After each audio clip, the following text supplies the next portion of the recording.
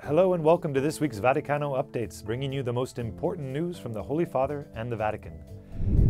In an interview, Pope Francis compared abortion to hiring a hitman. I ask, is it legitimate? Is it right to eliminate a human life to resolve a problem? The Holy Father said. Now, he was responding to the U.S. Supreme Court's decision to overturn Roe v. Wade. When asked whether a Catholic politician who supports the right to choose abortion can receive the sacrament of communion, he warned of bishops losing their pastoral nature. The Pope has repeatedly underscored his pro-life positions in the past. The Vatican's provisional agreement with China on the appointment of Catholic bishops will probably be renewed for the second time in October. Now, Pope Francis said in an interview that the agreement is moving well, and I hope that it can be renewed. The controversial Vatican-China agreement was first signed in September of 2018 and then renewed for another 2 years in October of 2020.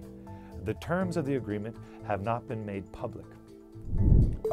Pope Francis has expressed shock and sadness over the mass shooting that led to the death of at least 6 and wounded some 30 others at a 4th of July parade in the Chicago suburb of Highland.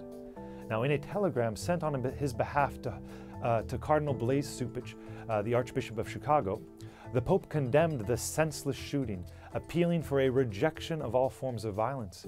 The Pontiff asked the Cardinal to convey his spiritual closeness to all affected by this attack. The Catholic Church will continue implementing measures against clerical sexual abuse, even if there may be reluctance or pushback in some places, said Pope Francis. In comments to Reuters, the Pontiff said there was resistance, but with each new step, there is growing awareness that this is the way to go. Pope Francis said the Church started zero tolerance slowly and moved forward, and I think the direction taken on this is irreversible.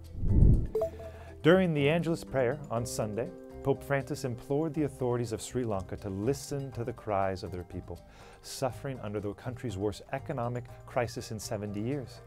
I join in the grief of the people of Sri Lanka, who continue to suffer the effects of political and economic instability, the Pope said.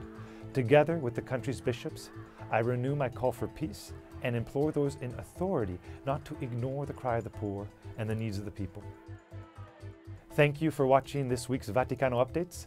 I'm Benjamin Crockett for EWTN Vatican.